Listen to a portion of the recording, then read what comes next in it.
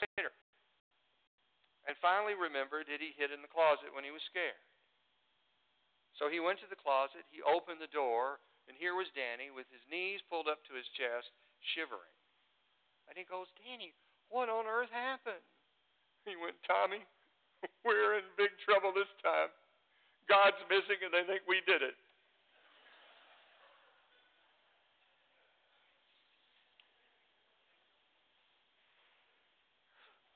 In our world today, I can imagine that a lot of times we ask, where's God? And it is a question we ask, isn't it, when something happens, especially to someone close to us, something bad, something we can't explain. Why, God, is this happening? And where are you? And I can imagine for some in this world, it can feel like God is indeed missing in action. What with all of the earthquakes and fires and volcanoes that are erupting and wars and homeless people and people suffering from cancer and heart disease or chronic pain or just my aching back. Where is God? And why is it all happening? In Matthew 24, verse 3, Jesus tells us that we'll always have wars and rumors of war. In Mark 14, verse 7, he tells us that we will always have the poor. But then Paul gives us another glance at it in a different way. In Philippians 3, verse 8, he writes, I considered everything a loss because he had traded everything for the knowledge of Christ. Well, about now you might be thinking I'm going to speak about bucking up and hanging in, but I'm not. My message today is really simple. It's one that you can acknowledge that God is with you, and as the saying goes, he's with you always. That he does live in your heart, and he is as near as bowing your head in prayer and asking him to show up. Asking that you will see him when he does, and know that his Holy Spirit comforts you, even through all of the tough stuff, the sickness, the loss, the fears thrown at us in this world. Recently, our session has designated this year as a year of prayer. Now, we did that to recognize the fact that we're on the brink of celebrating 200 years of worship and service here. Just imagine all of the hymns, all of the sermons, prayers, and miracles this church has seen. Now, I know that all of us would pray that more would join our family and fellowship right here, and we should. But in this 200th year, we have said, let's pause and acknowledge what God has done right here, right on this corner of 10th and State Street for 200 years in Bowling Green, Kentucky. All those baptisms, all those weddings, funerals, the wars this place has seen, worship services, and be thankful for God's presence with us and his deliverance of us to this time. I, for one, cannot think of a more meaningful way to celebrate our Lord and 200 years of worship and service than in prayer and thanksgiving. It is our demonstration of outward faith and obedience, our real perseverance, an acknowledgement that God is present and here. In Matthew 29, verse 20, Jesus tells us, teach these new disciples to obey all the commands I've given you. And be sure of this, I'm with you always, even to the end of the age. So today, let's rephrase the question. From where is God to where are you and where am I? You see, the presence of God really does amount to his teaching that I mentioned a moment ago from Matthew. Observe all of these commandments I've given you, and I'm with you. And isn't that the rub for most of us? God didn't promise us to always have a bed of roses. He promised instead an abundant life. Now, we'd like to think that means one free of pain and bills and troubles. But really, the bills are our own doing. And often our lifestyle choices wind up being a large part of our pain or that awful genetic pool we got born into. But even in suffering, we can still have what God promised, an abundant life. One of peace, contentment, and the knowledge that God is always with us, but for our acknowledgement of his presence. It seems today we just feel entitled to answers to everything, every problem, every woe is me we might encounter. And on top of it, we feel like they all ought to be just a Google search away. The problem is, our faith doesn't work like that. It's in those things not seen, even those things not knowable now, but with the understanding that one day we will all will be revealed to each of us in God's appointed time for us knowing. So faith is really built more on trust. Trust in the promises of God, in the simple knowledge and belief that He really truly is here with us. It is what has brought this church through 200 years and to you to where you are right now today.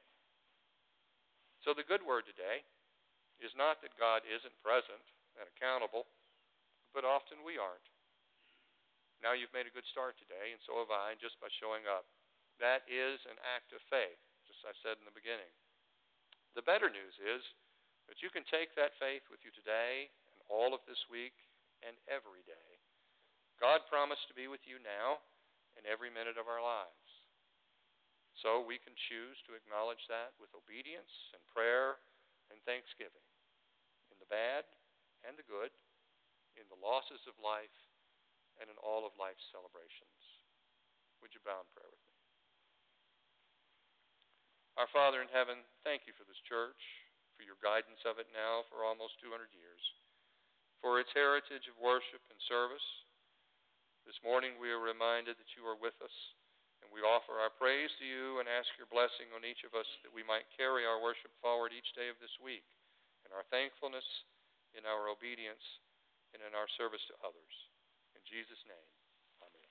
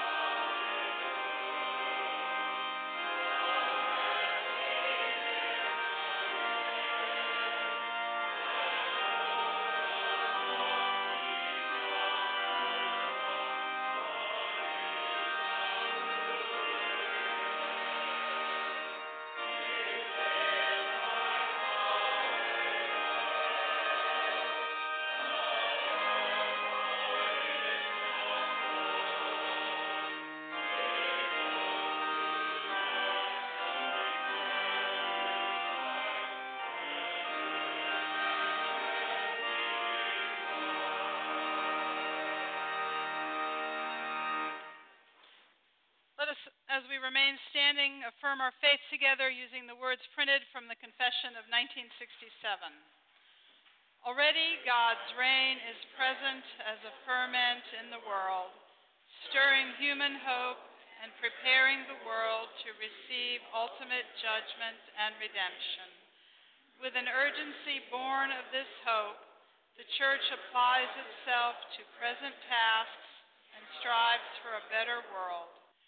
Now to him who by the power at work within us is able to do far more abundantly than all we ask or think, to him be the glory in the Church and in Christ Jesus to all generations, forever and ever. Amen. Please be seated.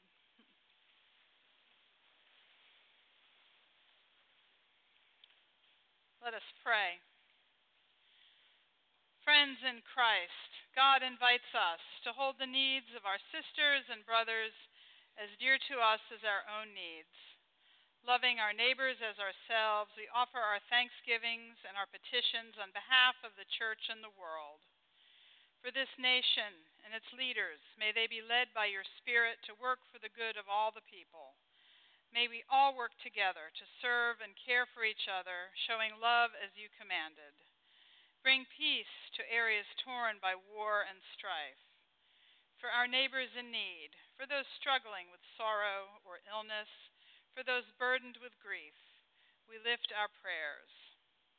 We pray for those around us, on our right and on our left, so that no one will leave this holy place without the gift of prayer. Let us do that now.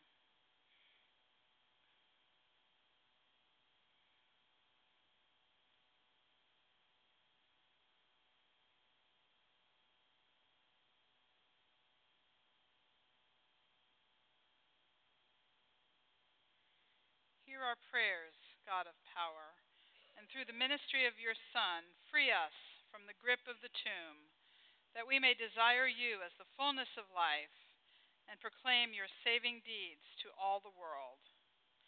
And let us pray together as we have been taught by your Son.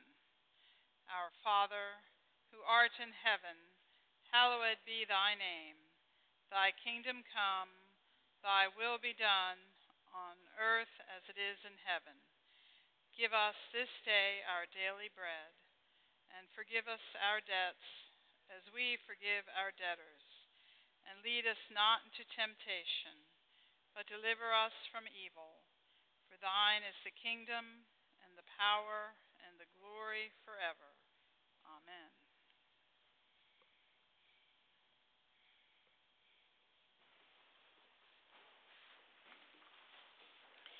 Yesterday, our youth built a miniature golf hole at the Soki Marketplace in support of Euspiritus. Euspiritus was formerly known to us as Bellwood. Today, Euspiritus concentrates on the support of children in foster homes and helping older children transition to independent living. The mini golf was a way to have some fun while making Euspiritus more visible in the Bowling Green community. We are glad when our youth can lead us in service. It is as servants that we come before God with our tithes and our offerings.